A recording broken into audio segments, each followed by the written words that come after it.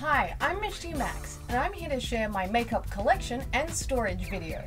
I just recently moved and had to pack all of my makeup to safely transport it. And since I'm unpacking it, I thought I could share what I've got and some tips on how to transport it. As you can see here, I have this plastic container and a second deeper one underneath. You can buy these at most supply stores and they actually lock on each side of the corners with some handles. They have some nice grip where you can pick them up. The two that I've got are 33 liters each, and this is for all of my makeup, nail polish, and brushes and that kind of stuff. What I did was pretty much apply Tetris to my makeup collection to make sure everything fit. I've taken a couple of things out already, so I can show you those. I've also got this bad boy, and I actually end up putting my Gorilla Grip with my iPhone camera on it to film usually. It opens like this and it's got 3 tiers. I've got gel eyeliners and some cream bases on the top, a whole bunch of glitter on the second row, and a bunch of eyeshadows and pigments in the bottom that I packed in just for travel, but I usually keep them elsewhere. I have another acrylic case that I keep most of my Sugarpill pigments in, and as you can see I keep them upside down so I can see the color and the name of them. But I actually have so many Sugarpill pigments that I have to keep them in a regular drawer as well, and I didn't increase the size of this guy.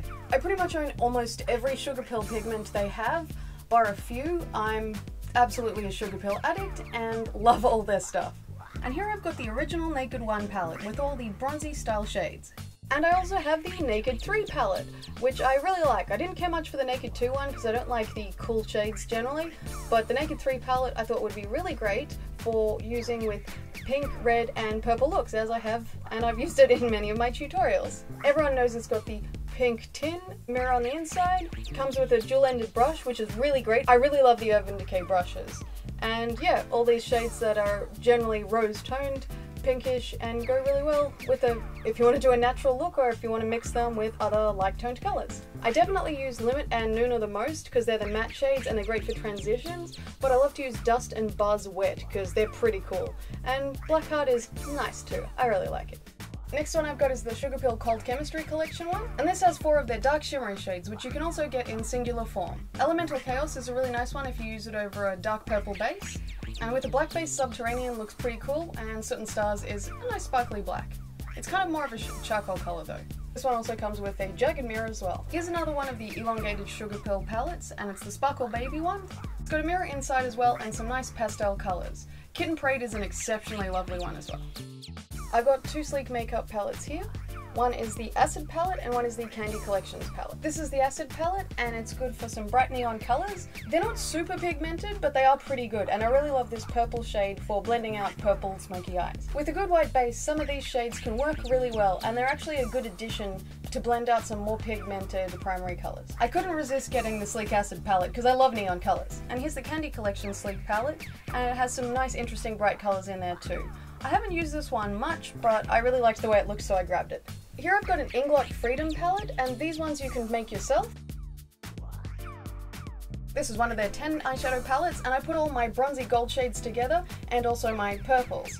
I have a few other Inglot palettes that are smaller, because these things weigh a ton, and they're like a fucking tank, honestly. But basically you can choose the eyeshadows and put them into any size palette you want. They call it the Freedom System. One shadow I like to use is this one, which is number 34 AMC Shine, and it's really great for an inner corner highlight if you want a really golden tone. Some of these purples don't work so well in the crease, and it's actually best to use them on the lid with a purple base, and then they can look amazing. None of these are mattes, most of them are the Shimmer or the DS range. And this palette has a magnetic lid closure and it just snaps on top of itself. Here's some of the other Inglot Freedom palettes that I was telling you about, and here I have what I use for mainly transition shades of brown, peach, and pink. This is great for purple as well. These are good for neutrals, and you get good transition shades since you have different tones of each colour. I've got this one with a few white and shimmery silver shades that I don't use as much anymore, and this is a little quad of random colours that I bought because they looked cool, but I don't use them as much. And they can be used in, like, I have used this one in red looks before to deepen up the crease, but they're mainly shimmery as well. I just ended grabbing pretty much these 3 on a whim because they looked cool and I didn't have a colour like that. And here I have the infamous Urban Decay Electric palette. Here you go, as you know, all these bright neon colours, and I really love these. It also comes with the brush inside. I really love this one, and I've got to use it more because it's simply amazing.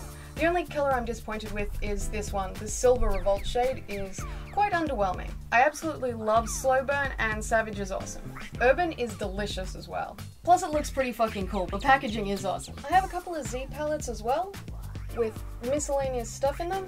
This is some drugstore stuff like Revlon eyeshadows, some more Revlon eyeshadows, some L'Oreal eyeshadows. There's also some Sedona lace ones here, and I believe that one's a Lancome one as well. A while ago I wanted to reduce the bulk of my collection and depotted a lot of eyeshadows. This is just a large Z palette.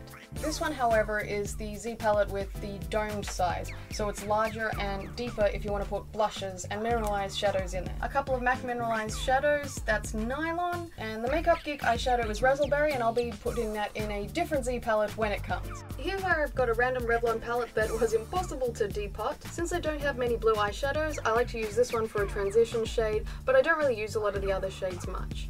Maybe this one a little. I keep this one around until I get some matte grey shades that I'll use instead. And here I have this Sedona Lace palette, and it's their Matte 88 palette. I actually keep forgetting I have this one, and I intended to use it for transition shades and any kind of like in-between middle shades that I need when I want to blend a colour out. I really should remember I have it because it has a lot of green and blue shades that I can use to blend out things, and I usually just use the purple ones, honestly. The pink shades are cool, but I have some other pinks that I prefer. And I've got a little MAC quad as well. This one has Amber Lights, Brulee, Vellum, and Carbon. I don't use Carbon much anymore. It was my first black I got. Brulee is really good. It's not as pigmented as I like and a little dusty, but it's pretty cool, and I absolutely love Vellum. It's a violet duochrome shade, if you can see there. So yeah, this one's great if you use it over a dark base or as an inner corner highlight for any purple look, which I love to use. And I've got another Urban Decay palette. This is the Deluxe palette. It's the one with the purple velvet and the very noisy metal armor, which I actually really love the way it looks. This one also comes with a mirror. And I got this palette mainly for the colour Fishnet. Yeah, it's pretty much the only one I use, but I got Fishnet because it was like Max Stars and Rockets, only a bit more pigmented. I do actually really like Zero if I want an easily blendable black because it's kind of light on and not that pigmented. And some of these colours are actually quite nice and would go with the Naked 3 palette.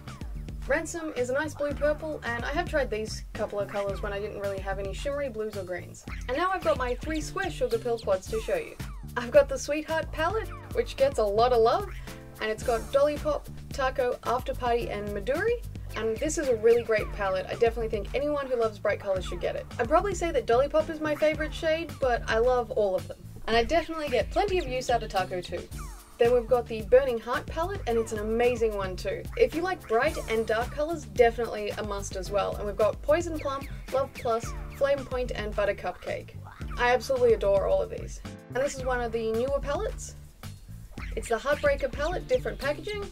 Still the same format with the mirror in it and the quad. And here we've got Acid Berry, Velocity, Mochi, and 2 AM. This one's great too. I really love Mochi's colour. It's such an interesting seafoam green, and the others are a nice complement to the rest of the collection. I had to have every palette, of course, so I had to get this one as well. And 2 AM is a really good blending out shade for Poison Plum and the Burning Heart palette. As you see, I had to have absolutely every Sugarpill palette out there. And I can't stop myself from buying them. I'll probably get the next one when it comes out, and I'll never stop. They call to me, I must have them all! And other insanity.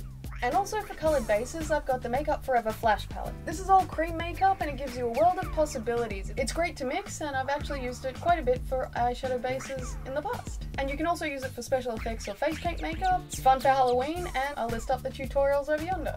And I've got this duty here, which is the Kryolan Aqua Color palette. This is a 6-color palette, and it's actually customizable.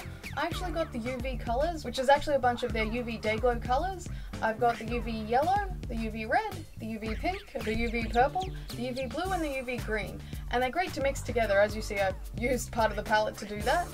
And you can choose any of their watercolor based paints, and you can also get the Supra colors, which are a cream base. I really love these colors because they're awesomely bright. They're great for face painting, and you can also use them on the lips. They're incredibly painful if you get them in your eyes though, so you have to be careful when working around there.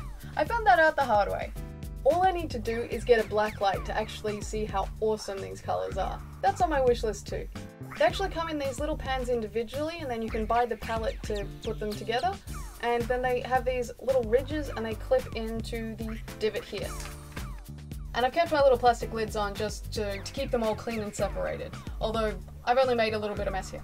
These are also good to mix if you want custom colours. As you can see, that's what I've got going on here. And sometimes it's good if you want to mix the aqua color paints to get a little palette like this, so you can fill it up with water and mix your colours in the outside. Thanks for watching. I hope you enjoyed this video and check out my channel for more tutorials. Click the little boxes if you want to see other tutorials of mine.